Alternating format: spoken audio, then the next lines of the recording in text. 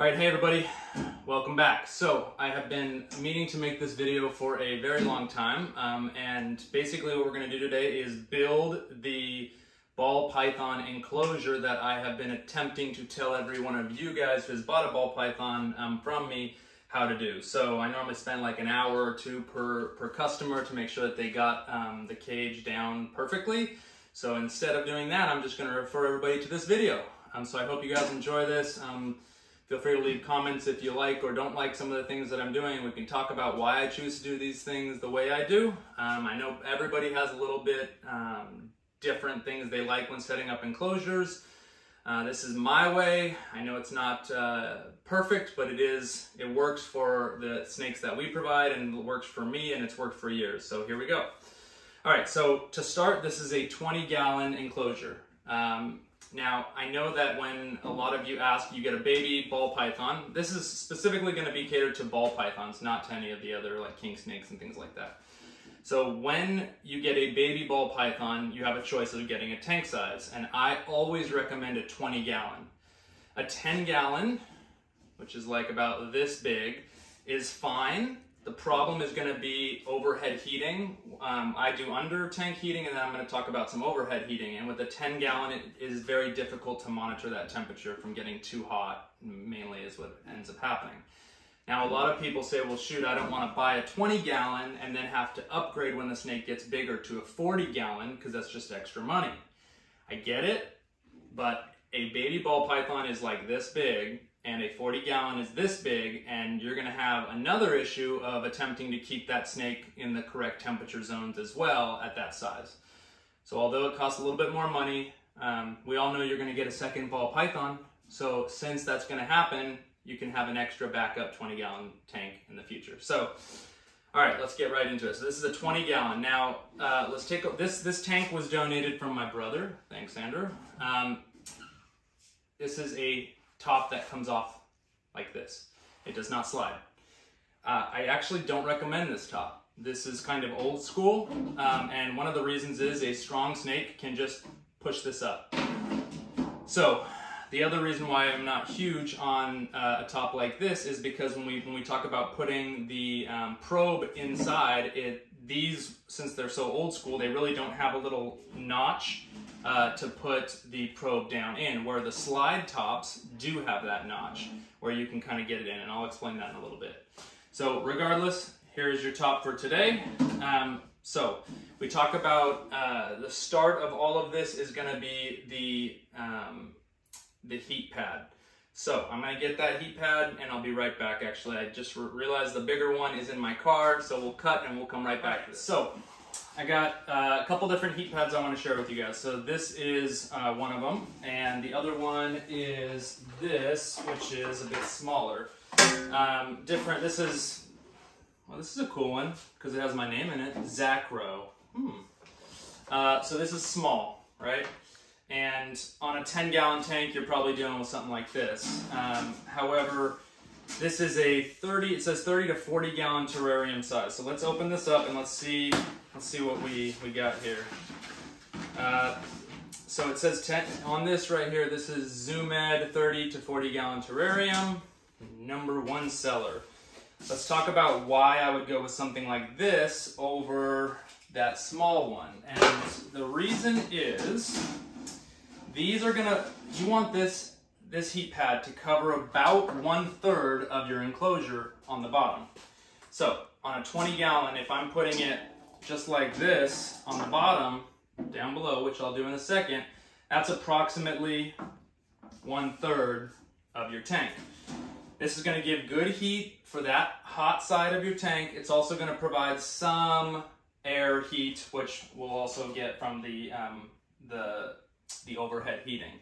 So what we're going to do with this, which a lot of people do, and this is the cheaper way to do it. It's not necessarily wrong, but if you want to be more accurate with your temperatures, I'll teach you how to do that. You guys can take bits and pieces of what I'm doing and use it in your tanks, and that can be enough for you. Or if you want to go 110%, then you can follow everything we're doing here today. So you have this heat pad. It comes with a little bit of sticky side here, and all you're gonna do is lift up your enclosure and put it right down on the bottom there, and it's gonna stick to the glass, okay? So then you're gonna have this plug outlet over here. A lot of people take this outlet, or take this plug, and they go straight into the outlet. And these heat pads will provide about 110-degree temperature. That can range a little bit. Now, that's great, but I would rather have the temperature where the snake is sitting at 90 degrees. Somewhere between 88, 92, whatever is fine. But if this is spitting out 110 and you have some soil, well, it's not being monitored. It's not gonna go up and down. If it gets cold in the room, hot in the room, it's just not gonna adjust. So the correct thing to do in this situation is get yourself a thermostat. Now for this video, I'm gonna use and show you this thermostat. It is not a good thermostat. I do not recommend this. I will show you this called D-Link, I believe, and I'll put a picture here in just a second.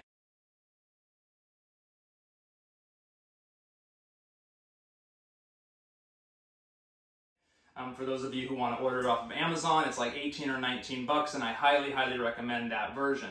Very simple to use. You know, you hit the set button, put the temperature that you want in, and then that's all you have to do. So this plug goes into this thermostat, which is the same as the other one. So we plug it directly in here, and now this thermostat comes with a probe, little metal probe. Same thing with the other one, right? So what we're gonna do is we are going to open up our enclosure here, and what this metal, yeah, let's come on, zoom on in here for a second. So what we're gonna do is we're gonna tape this metal. The correct tape to use is a foil tape that you can get at Home Depot or online. What we're gonna use, or even I have used duct tape successfully. Right now what we're gonna use for the video is gonna be blue painter's tape. So what you want to do is you want to tape this thermostat on the glass right where the snake is going to be sitting. Just like that. Okay, so you can see underneath it, that's the heat pad down there. Now you have the thermostat, and traditionally on a slide top, if you look right up at the top here, there would be a notch cut out right here so that these cables can come in and out like that, and then your top slides shut and your cable can go out. Now this can just get, you know, taped up the side, and then boom. So yes, it's you know, hanging on your glass on the inside, but if done correctly and taped in multiple spots, it will stay put. So that's what I would recommend you do with your thermostat and your probe. Now, the reason we do that is what we're gonna do next is we're gonna cover that probe up, right? So there's a couple different beddings. Everybody asks, what's the best bedding that I personally recommend or that I personally use? Now, those are two questions. Kind of the same, kind of not. I use multiple different things for different purposes. One is a little bit better visually, and I'll show you what that looks like. So this is Eco Earth, okay? Eco Earth is your Zoom Ed product. And ultimately, it is just coconut fiber ground down to a fine powder. The next, which I'm gonna get from over here, just a second.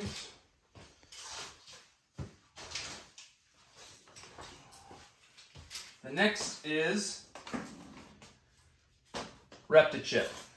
Now, Reptichip is what I use for all of my ball pythons in my ball python breeding tub systems and tub racks. This is my go-to on everything. I love this product. It does not, from my experience, it does not mold. I've used, you know, I call them knockoff brands or other brands, and I have had bad results. A lot of mold, a lot of mildew, things like that with doing the exact same stuff. So this block right here is going to cost you about 25 bucks on Amazon. You can order them in bulk, and it will expand. They have videos, like I think on there, it says their little YouTube video, cut a couple of holes, put a hose in it, put it in a big bin. And for a person who owns one small ball python, this thing's gonna last you a year, honestly, if you're spot cleaning. So this expands out into a big, you know, bucket. So this is what these are big chunks, okay? So with the big chunks, what I've noticed, this is the exact same product at the end of the day. This is just ground version, this is whole version in chunks. So what I have noticed is that this is gonna dry out quicker. This is gonna hold a little bit better moisture. This is prettier when you're talking about a tank, and this might be not as pretty. So what I would recommend for most of you is to mix them. Mix them together, have a little combination in here, and I would even recommend there's something called Reptisoil. It's just dirt, but it's treated and, you know, recommended for reptiles. I like mixing even that in a little bit. So maybe a third of each of these and you got yourself a nice soil. So I'm gonna use this for building our tank today, just because I have not made that up right now. Well, what I'm gonna show you next, and I think is a really important piece to this, is showing you how much of this eco earth we're gonna put in. If you dump this whole bag in, you may have this deep of a layer of eco earth, and that's gonna cause some issues when we talk about heat from their, you know, underbelly. So let's throw some of this in here, and I'll show you what amount I would recommend. Okay, let's take a look at that, see how much. We can always add more. We can always take some out, so don't be afraid. Very fine stuff, very fine. So I'm gonna put it all around here. Okay, so that's it. That's what I'm gonna use. And if you can kind of see from the outside of the tank, it barely goes up the side. And that's about, if I'm measuring, it's about 1 inch thick. Okay, and if we come zoom back in, I'll show you why I want this. So if you take a look here, look how easy it is for me to dig down, okay? These ball pythons are not they don't have hands. If you didn't know that, snakes actually don't have arms. So they're not gonna be digging like this, right? So they can burrow, they can nuzzle like this down in. And so what that helps with is if they wanna get a little bit warmer, they can do that. And if not, then when you leave it like this, it's just enough thickness to not burn their bellies, but it's also, and it also will give good humidity, which we'll talk about in a minute. So just 1 inch thick, and that's about it. Okay, so now we talk about the temperature, which we use this thermostat. If I set the thermostat now to, let's say, 90 degrees, the problem is that on the glass, where that probe is, it might be 90 degrees, but above 1 inch of soil, it's probably gonna be like 85 or 84, something like that. So to offset that issue, what you're gonna wanna do is you're gonna wanna set it a little bit warmer. So instead of going 80 or 90 degrees, you might wanna go 95, even maybe 100 degrees, depends on your soil, how deep, whatever. Let's say that we set it, and again, that's where you go onto this little machine and you push some buttons, which you can read the box of, you know, the one that I recommended. It's very simple to set, and you set it at 96. Now, here is the number one thing that I cannot tell you is how much I recommend. This is it. It's a General, the company General, temperature reading gun. Okay, so you can see a little red dot there. This is not the ones that you guys, you know, do, hello, do I have COVID or not? I don't have COVID, yay. Okay, what this is used for, you know, people in the workforce if they're gonna go test, you know, a hot pipe or a cold pipe if you're working on a air conditioning system, whatever.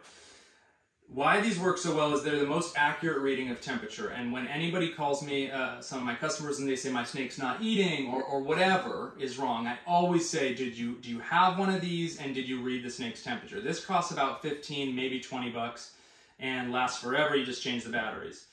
So when you have this and you have now just set your temperature gauge to 95, let's say, after an hour, you can come back in here and put your dot right on top of where the snake is going to be sitting. And that will read, that should read, I should say, about 90 degrees. And if it does, you're good. If it's reading 86, 87, maybe you crank this up 2 or 3 degrees. And if it's too warm, crank it down, right? Pretty basic stuff, but I can't tell you how amazing this is. Now, You can see these two little black things that are stuck on the glass over here. Again, this was from my brother. They may check, I think these ones check temperature / humidity. Okay, I don't recommend any of that. I don't think you need that at all. I've never used these ever, and I've had perfect sheds almost every single snake that I've ever had. So then why do people get them? Why do people recommend them? It's because everybody worries about humidity and they worry about ambient air temperatures. Follow what I'm saying through this video and everything will just work itself out. You do not need these, and you will find out that the snake eats fine, eats great, and sheds fine, which are the two reasons why you want to ultimately have those temps and humidities correct. Okay, so when you have this heat pad over here, when you're reading the temp on the other side, you're going to notice it's in a normal room temperature. In winter, in California at least, it's going to be too cold on the other side. So that's what we're going to talk about, overhead heating. Okay. Now, this is again for a glass enclosure, which a lot of you end up using. I use, on many of my ball pythons, we use tub systems, which are plastic tubs of some sort with either they slide into a rack system or they have a top to the tub. And those work awesome, but are not visually appealing. So that's why we're kind of talking about the old-fashioned tank idea. These tanks don't normally hold the best humidity, which is why I'm going to show you a couple of ideas to negate that and make it better humidity. Okay, so far we got underbelly heating, we got the soil layered down, and back to really quickly these little ones. Yes, you can use this. For a baby, you can use this, you can get away with it, and you can put your hide right on top. The only thing is if the baby kind of ventures out a little bit in this area, right off the bat he comes off that heat pad, so that's why I recommend the big one. So if he's anywhere even remotely on the warm side, he or she is going to be warm. Okay, so we're going to toss this over to the side for a minute, and we're going to jump into the next thing on our list, which is a hide. So here's the hide that may fit right like this. Now, this was the hide that came with this cage. I do not recommend this hide, and I wanted to show it because ultimately a lot of people will get a hide like this because it looks cool and unique.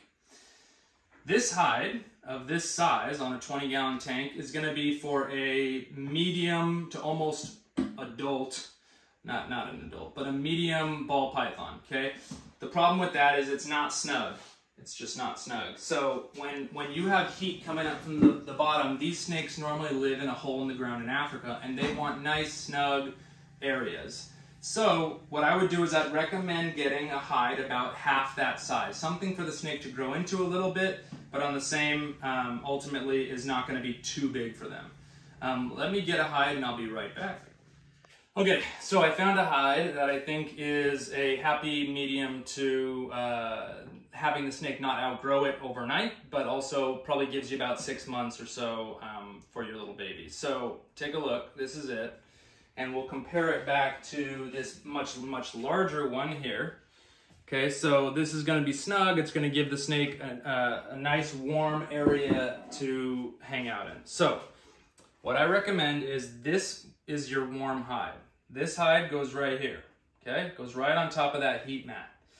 Now, what I also recommend you do is, we're gonna have the water dish, and then I'm also gonna recommend that you have another hide on the cold side. Okay? The question is, why do we do that, right? Let me get the water dish. I'll show you why that one is, or what size I would recommend. Something that they can soak in. This is a fairly nice size for a baby. You can go a little bit smaller if you'd like, but something that will at least be able to completely soak themselves in. So I'm going to put this water dish more on the cold side. It does not need to be in the very corner of the cold side, and I actually think having it somewhat close in the middle is fine, because a little bit of heat near that water will actually give a little bit more humidity into the air. So, but again, it doesn't matter. Somewhere not on the hot pad. Okay, so that leaves us with this little space over here and a little bit of space here. So what I would recommend is having that cold, what I call the cold hide. Now, it can be a little bit smaller than this. It can be something like this, which I think is really unique. So This is something that you can pick up at, you know, Petco or PetSmart. And this can be used as something for climbing and all that, but also can be considered your cold hide. Has a big open area inside, they can hang out, you can put some moss in there. And the reason I like having a secondary hide is because if they're too warm, these snakes don't just like being out in the open. So now they're gonna slither around and be like, okay, I'm on the cold side, but I don't wanna just sit out in the open, so now what do I do? So if you offer them at least another hide, they can go in there, hang out, take a nap, do whatever they want, and then go back onto the warm side. So this, in this scenario, I might move the water dish a little bit over. I might put this like this, and then maybe add some fun little plants, something like this. You can put them down over here, put something else in here, and there you go, okay? So now talking about moss, let's see, I have the moss right here. So this is a moss that, this is your sphagnum moss right here. Put it in a bucket of water, put some water to it, gets nice and damp, and then you can put a little bit of that in the warm hide, you can put a little bit of that in this big tunnel system, and then you can also just disperse it a little bit throughout the cage. You do not need to go overboard. You know, these animals, like, they aren't from, like, a Brazilian rainbow boa needs a really high, intense, humid environment. These snakes do like a little bit of humidity, but they don't need anything crazy, so don't go overboard. Also, you don't want to get this in the water dish because then the water will actually kind of soak into this, and then that'll wick out and basically drain your water dish very often, and you'll have to continue refilling that on a daily basis. So this is a brand, Imaginarium. It's a nice brand, I like it. It's cheap, and it ends up giving you a lot of bang for your buck. Okay, so with me so far, so we have all these different things set up in here, and I think at this point your snake is going to be pretty happy. Now, we got to talk about the last couple of things, which is overhead heating, and then last but not least, humidity. Okay, so let's talk about the overhead heating. So we're going to put our top of our cage right back on here. Okay. And last is right here. So this is your standard heat lamp. You can get these from all the different reptile stores. You can also get these from Home Depot for pretty cheap, or on Amazon or anywhere else. All right, so where do I put this thing and what's inside, right? Here is a ceramic heat emitter. That's what it's called. Okay, you can get these, like I said, Amazon, Petco, PetSmart, pretty much anywhere, okay? And these are the best thing that you can use for these snakes. Now, they do come with some issues. One is a ceramic heat emitter, unlike, you know, a light bulb will do a similar thing, but this will dry out the air. So you have to make sure that the humidity stays up with the water sprayer, which we'll talk about in a second. That's the biggest issue with these. Other than that, they produce the best heat, consistent heat, and easy to monitor without any light. So plugging this thing in here, screwing it in right there, and having this heat emitter somewhere in the middle. You do not want it on the cold side. Obviously, you're going to have an issue. The belly heat is coming from the hot side. The ceramic heat emitter on the cold side, the snake's not going to be able to get out of that heat, okay? So what I would do is I would recommend putting it somewhere in the middle. This is probably a 100-watt ceramic heat emitter. You do not need a 100-watt for a 20-gallon tank. I'd recommend getting a 75-watt is probably pretty standard. They even have 60-watt, and they do have a 40-watt that may work if you cover most of the top, which we'll talk about. So 75-watt is my recommendation. And putting it like this. I would also, this big log in the middle is fine, but you don't want to make it so that the snake can get too close to that heat, because reptiles are kind of silly, and sometimes when they're burning themselves, it doesn't really trigger very quickly, and so they may burn themselves. They shouldn't with this, but they may, and they won't really realize it until later. Okay, so where we plug this in? If you plug this directly into the wall, you're going to have the same issue as we talked about with the 110-degree heat pad. So again, I know this is a little extra, but another thermostat, 18 bucks, same thing. Plug this into that thermostat. This one, actually, weirdly enough, has two separate probes and two separate plug outlets, so you can actually set them separately. I know that there's other better ones than this. This one is almost impossible to figure out and how to set, but this is an example of a double, and they do have those out there, so you can try to look for those and do that. Otherwise, you get another $18 one, and this plugs into you know, your thermostat, and you have your other probe. So on this one, let's pretend that we have a separate thermostat. Here's your secondary probe. And again, what I would do, a lot of the probes come with little suction cups. What I would do is it would go through that little side thing on the top, and I would actually tape it. If we can zoom in here for a second, I would tape it right here. Now, why do I tape it near the ground and not up here or even in the middle? I really like it right where that snake is gonna be. So what I want to do is I want to set the ambient temperature to, and actually I should say that I would rather it a little bit closer to the cold side. And I want that ambient temperature in this cage to go from 90-ish on the hot spot all the way down to 75 to 80 degrees on the cold side. So that's what I want pretty much year round for this snake. So the way to do that is, like I said, have this near the coldish side, set the thermostat to a 77 degrees or 75 degrees, whatever you like, and this goes right into it. And what it does is it gives some energy to your heat emitter, and that'll turn on and off as needed to keep it always at that temperature. Let's say we're on a hot summer day in your room and all of a sudden your room temperature is 80 degrees. If you plug this thing directly into a wall without a thermostat, your snake's cage is going to be 90, 95, maybe even more all the way around, and that can really ultimately kill your snake. So instead of that, having this thermostat in place, ultimately it will say, hold on a second, you said you want what, 77 degrees on the cold side? It's already 80 in the room. We're not even going to turn you on. So this thing stays off during the summer days. Now the cold winter days, all of a sudden it's icy in your room, this thing will be on full blast all day long and ultimately keep the tank a nice temperature. Okay, so last but not least, we're gonna hit on humidity. So I'm gonna go get some humidity stuff and we're gonna put that right in. Okay, last but not least, humidity. So humidity, and I will also say light. So you may be saying, okay, well, where's the light for this snake? So first off, these snakes are a nighttime snake. So they ultimately come out at night, like to be active at night.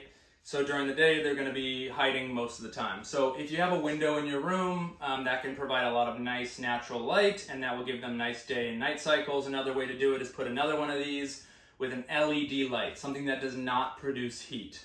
Low wattage, something that just gives some sort of light in here. You can put it right next to it. This is a timer, $5, Home Depot, Amazon, whatever. These are the best things ever. The reason? You do not need to wake up in the morning and turn that light on for your snake and at night turn it off. You do not need to do that with this timer. It's pretty, very, very simple to use.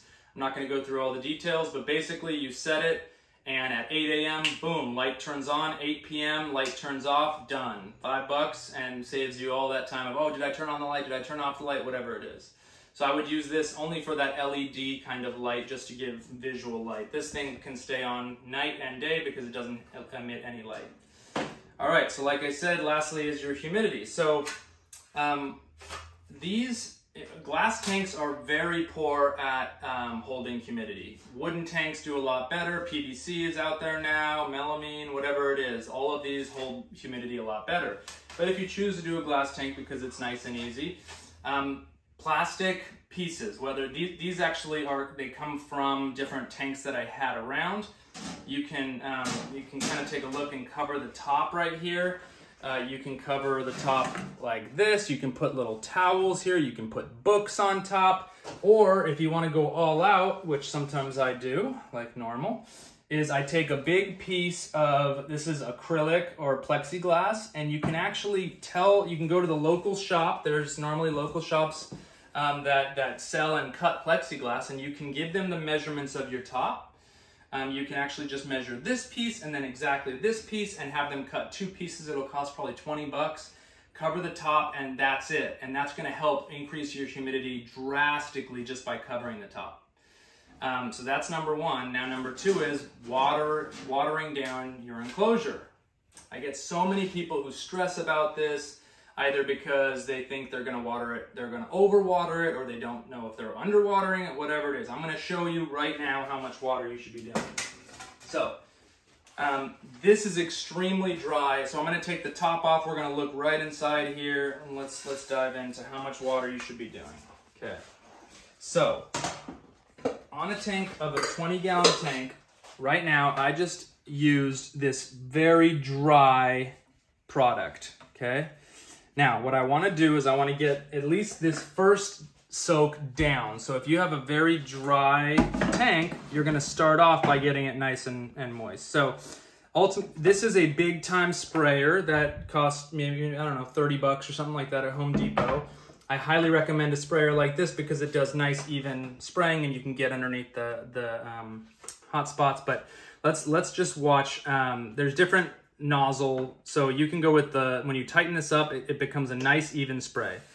So we're going to use this even spray and we're going to go ahead and just start to get this cage soaked down. Okay, don't be afraid to put a little water in here. Now I've heard and seen some horror stories of people, like just their snake's been swimming in their cage, but what I'm doing right now looks like a lot on the top of this soil, but it's really not. And I'll show you why. So what I'm gonna do is I'm gonna move this. I'm gonna get, this is again the first spray down. So this first spray down is gonna be more than normal. So I'm still hosing this thing down. It looks like it's a lot of water. It's not. I will show you why. Now this is their hot spot, right? So we're gonna give it a nice spray down. This is again just the initial spray. Now it looks like this whole thing is all flooded. But what I'm gonna show you right now, I'll just use, I think, my hand. Take a look at this. I do that right there, completely dry now. So obviously that is not the best.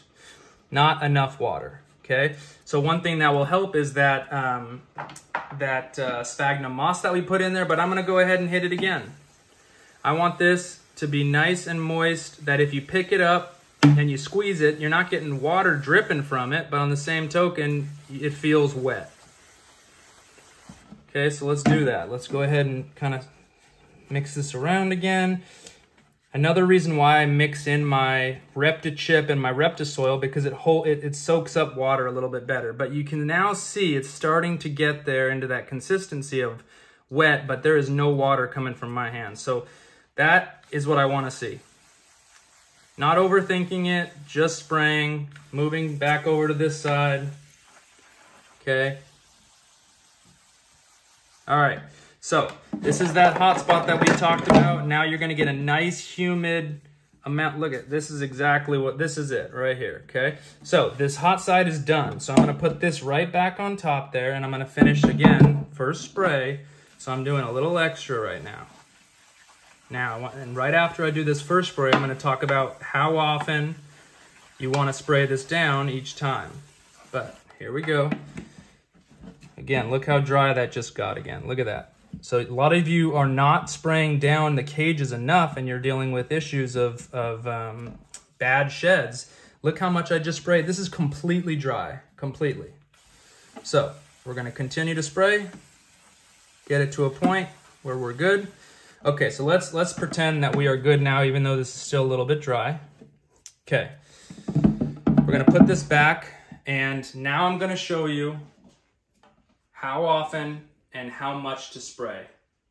If you have your tank set up nicely, all of it is to the consistency that we just showed you. Now, take a look. You're going to do this 2 to 3 times a week, depending on your location, if it's really dry in your environment or not. But here in California, you're going to do this about 2 to 3 times, okay? Maybe every other day, every third day, whatever it is. Here we go.